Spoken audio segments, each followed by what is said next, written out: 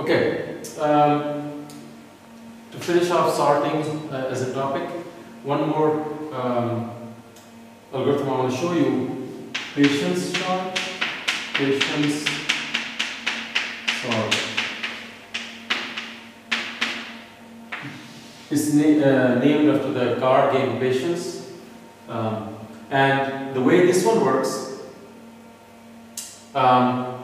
you make stacks that was sorted without disturbing the earlier part of the stack. So you take 3. Let's say this is the array, input array. You take 3, so far we don't have anything, we put a 3 here.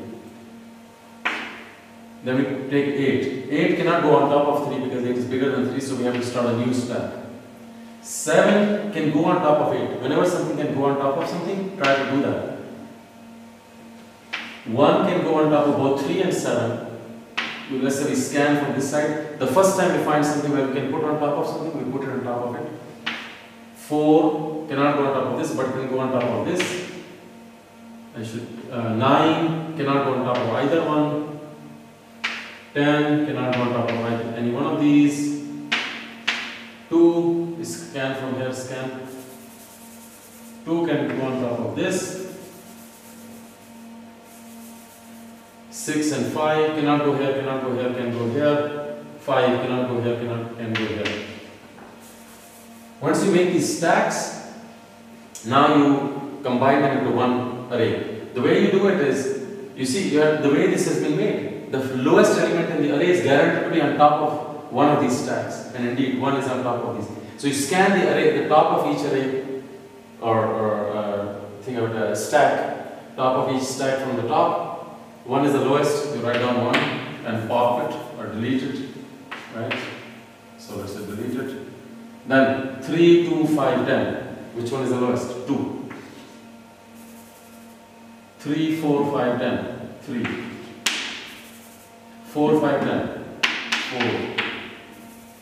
7, 5, 10. 5 is the lowest. 7, 6, 10. 6 is the lowest. 7, 9, 10, 7 is the lowest.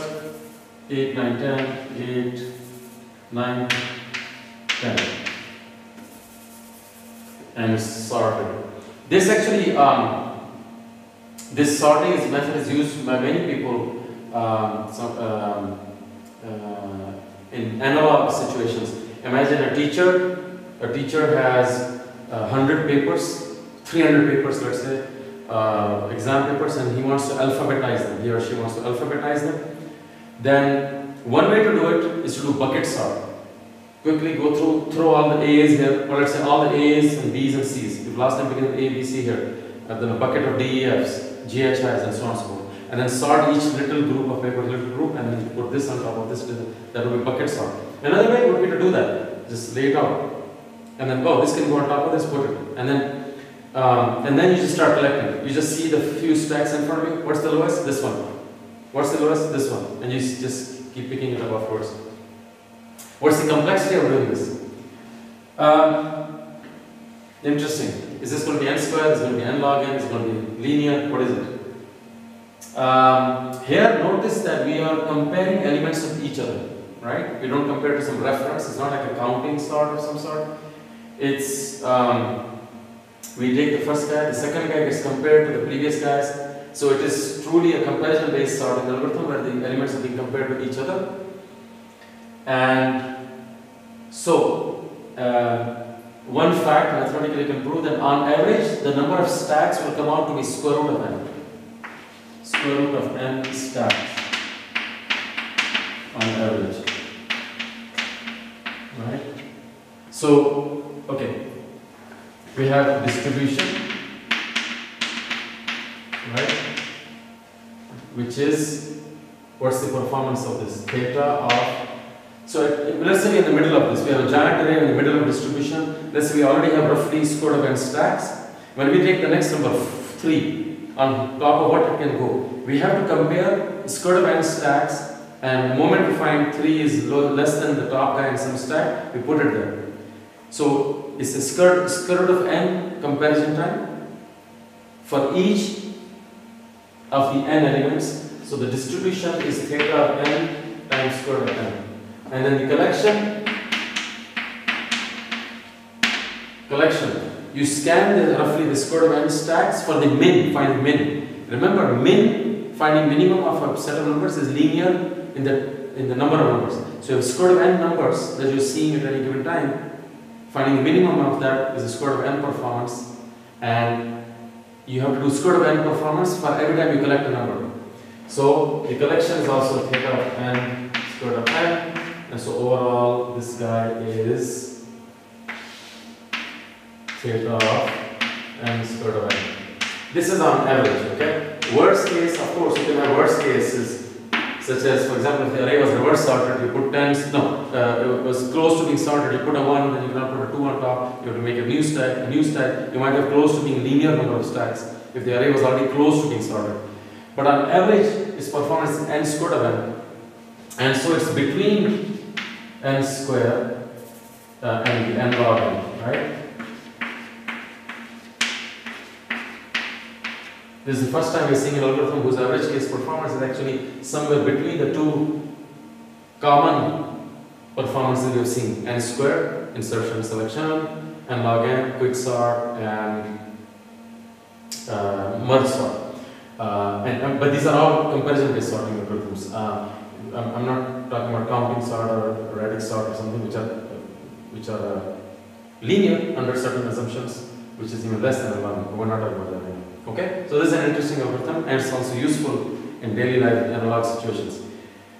To finish the discussion on sorting, we talked about analog situations. Let me talk about one more algorithm, but this time it's a purely analog algorithm. Imagine you have n numbers to sort, and imagine you go ahead. This is an analog sorting algorithm. Spaghetti sort.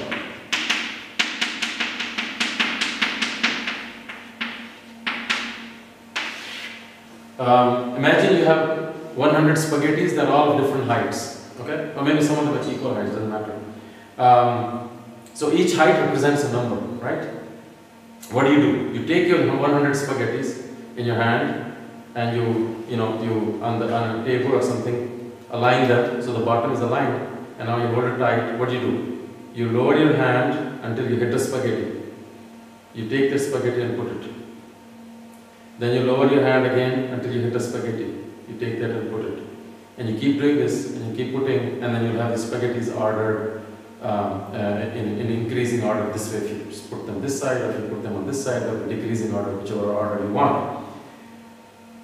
What's the complexity of that?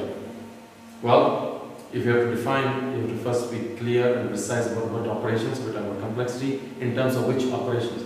This operation of lowering your hand and taking one at a time is a constant time operation, and you do it for n spaghettis, so it has n performance and linear performance. And so this is interesting because this is just to show you that algorithms can be very different, and depending on which paradigm you're talking about. So spaghetti sort, yes, indeed, has lower performance than quicksort or merge sort, but it has a very different type of operation. It's not a comparison. You're not comparing each spaghetti. Each spaghetti, you have this very powerful operation that lowers the hand and takes out something. In fact, speaking of powerful operations, the classic trick of doing sorting a bunch of numbers by making their binary digits on top of the card and then using the sticks to pick them up and take all the numbers that have zeroed in a given bit before the others. Right? We did this in one of the previous video. What's the complexity of doing that? Well, this operation of doing this is a constant, right? It doesn't matter if my stack was this thick. As long as my stick is long enough, I do this and I put those in the front. So you have constant time operation, and you do as many operations number of digits. So the performance of this algorithm is only D, it's not even N. You could have a 1 billion or 1 trillion size array, and it performs, as long as there are all 3 digits, it performs same time. You can sort a 1 billion size array in same time as a 1 million array, as long as they are both arrays of 3 digits. So its performance is way lower than even spaghetti sort. It's only D, the number of digits, or whatever base you're working in. But then again, you know, the operation is very powerful, right? So we have to, this just shows us that the discussion of algorithm complexity always has to be done very precisely when we say one algorithm is more efficient than an algorithm. And that concludes our discussion on sorting algorithms.